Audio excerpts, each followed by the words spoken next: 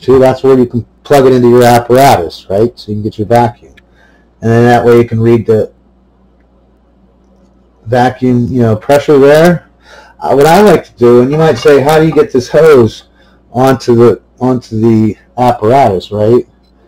Well, it's tough. I cut the hose and I stuck. You can get it at the fish store. They sell for the for their fish pumps. They sell this size. They only sell one size hose. It's right there, and it fits right inside that. I mean, I really had to jam it in there. And then I just got bigger plastic thingies. You can see I jammed this plastic one into this plastic one and this plastic one into, etc., etc. Now, what I like to do is I bought my own gauge. I don't like this gauge up here because this one gives you more of a, but it's off-centered. And the thing about these gauges is if you use the inches of mercury, they kind of go backwards.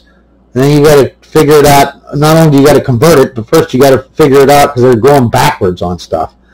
In other words, when they're down here, instead of, a complete vacuum should be 0, but they have it at negative 30 inches because that's how many atmospheres 30 inches of mercury. So a complete vacuum would be minus 30 to them. But that don't make sense. You know what I mean? It should say 0 and count down, but they count up. So you always have to translate. I wish I could find a normal gauge, you know what I mean? But then I got this block, right? You can see that block there. It basically just has a male, another male, and a female. I just screwed this on to the female one, right? Because it got like, see, this is how, whatever, it has the screw-ons. So I just screwed it onto there, and then these hoses, I just kept banging on the other side. Remember, I went from small to bigger to bigger to bigger, and then I just, on this side, I went from bigger to smaller, right at the end of that latex. That way I could put the latex on the glass so that the glass comes all the way up to this plastic hose. Otherwise, what will happen is the latex will just squeeze itself. The vacuum will squeeze it and pinch, and you'll cut off your whatever, your pump. So you want to have it so you can stick your glass in to here, and there's no, all the way to the plastic, because you can't pinch that vacuum ain't gonna touch that plastic. And then I use these hose clamps on the, like this side here has a male end coming out, so I rammed the hose on it, and I put this this hose clamp on it. Now over here you can see in the back I actually have a valve, because you can use your valve a lot. See, now it's off, and I just connected that up, and you can see here's another valve. It's the same exact valve, but see how it has threads on the end there? You can just screw that right into the block there, you know what I mean? Now there's another thing you can do, high pressure hoses. That's what this is right here. It's PVC, and those have a different size threading. Remember how I said there's 2 threadings here? This one going up goes to these HVAC hoses that actually go to the machine. But you also have high pressure hoses that fit onto this, okay, onto this one coming into the camera. And if you're using one, then you gotta close the other one, you know what I mean, to keep your vacuum. I don't know, I don't suggest using these that much. I got some of these. I don't know if you know about these, but it goes like this. You can pull down on it, and when you pull down on it, you can have something like that, and you put it right in there. Then you can let go of that, and they're stuck together, right? And when you want to get them apart, you pull that down, and you can just pull it out. But these, I think, only work for high pressure or something. I think they're leaking on the vacuum. I don't know. Maybe, and like I said, I'm not a builder type person, but this is what I originally had. And then I put this right onto here, right? It screws on, and then this, boom, put it on like that, and your hose is ready to go. You know what I mean? And the other side of the hose would look like this. You know, I basically put plastic hoses to make, you know, make it smaller or bigger to what I need. And these are PVC hoses. They're high pressure. So, like I said, I don't know what the deal was, but I would stick with these kind of hoses, these thin ones that go with the actual machine. They work perfect, and now that I realize that you can close this cap and not have oil spill all over the place.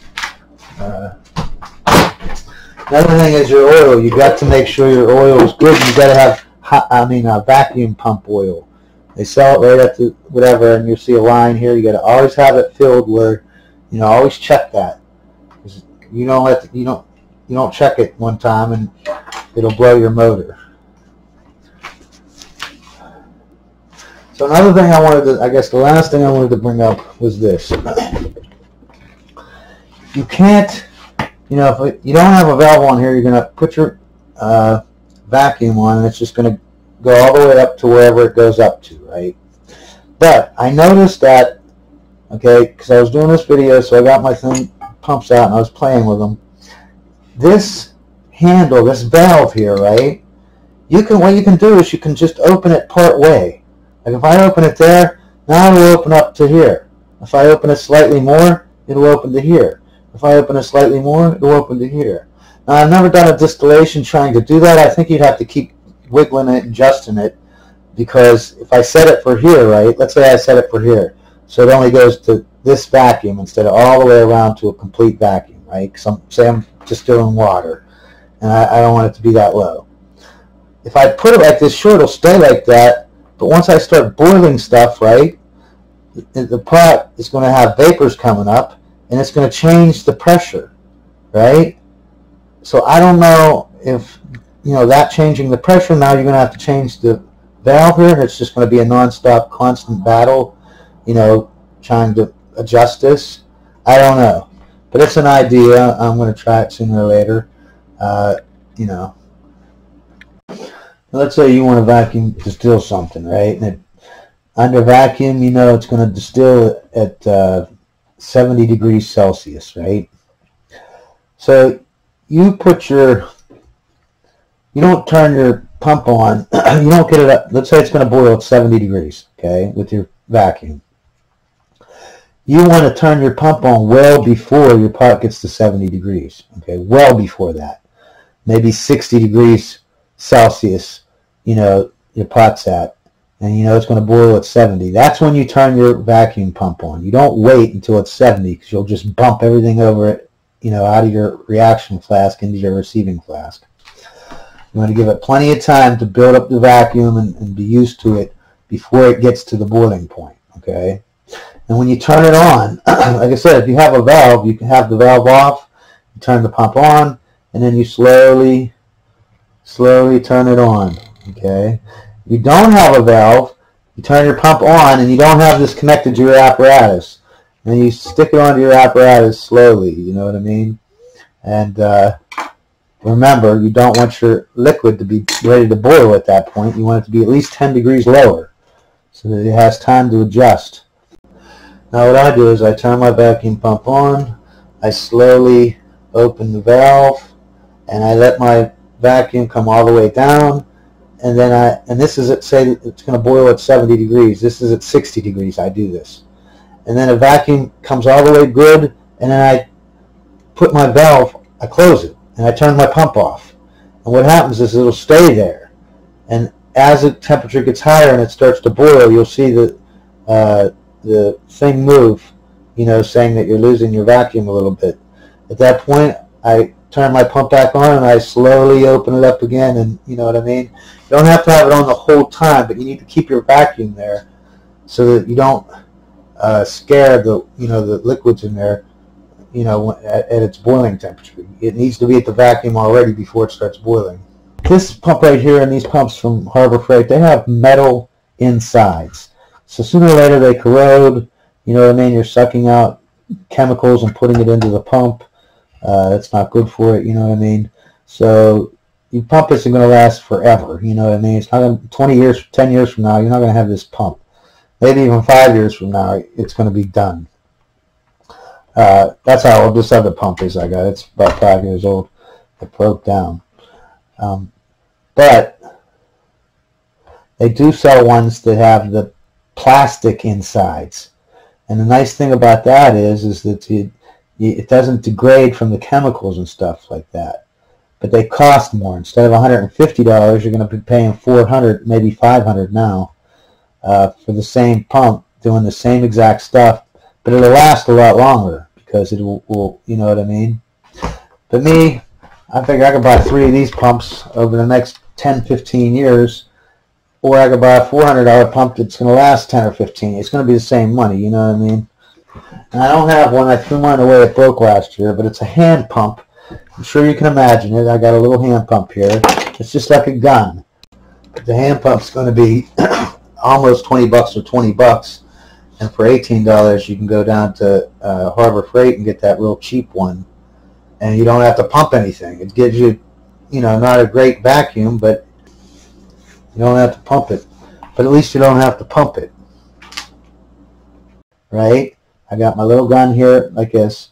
And at the gun point, there's a pipe that sticks out. And you can put a hose on it. Right? Just like the fish tank.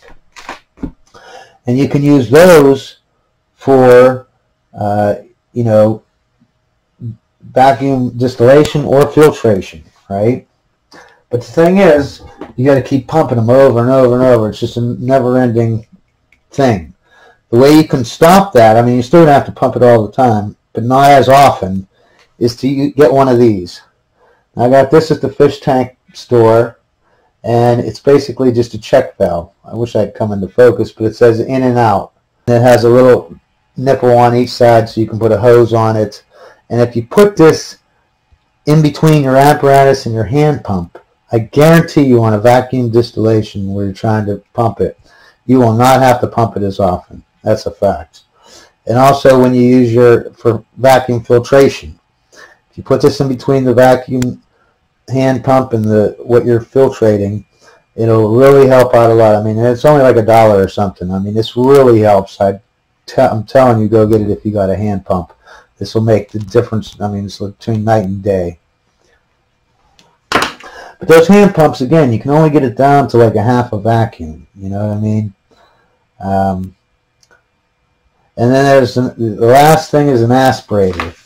Now, an aspirator, I don't, you know, if you put them on your faucet, your spigot, you're just running water constantly. And if you use a pump, you're not going to get a strong enough pump. They are good, but they're not good for, like, if you have something that boils real high and you want to do a vacuum distillation, it's not going to help you bring your boiling point temperature down that much. But it's kind of like in between nothing and this 75 micron one. You know, you're going to get maybe 300 microns, 350, you know, 400 microns, which isn't that low, but for vacuum filtration, it's great. So that's the thing about it. Like for vacuum filtration, these pumps are almost too powerful. When I use them, I use my valve and I turn it on real slowly, because if I don't, man, it just sucks everything up real quick. But the first thing you should do if you're planning on doing a vacuum distillation and you get one of these pumps is to vacuum distill something that's easy. You know what I mean? If you get the 75 micron one, vacuum distillate some water. First thing. That's the first thing I do. Even, you know, and this other one that goes down to 22.5 microns, you can't distill anything that boils under 120, where it'll just jump out of the flask. But you can get like maybe ethyl benzene or something and try to vacuum distill it. You know what I mean? Under this high vacuum, you know, for this pump over here that you can't see. Anyways, I hope I hit everything. If you have any questions or anything, just ask me in the comments. But I hope this helped everybody. Anyways, you all have a great day, and always remember, science is great.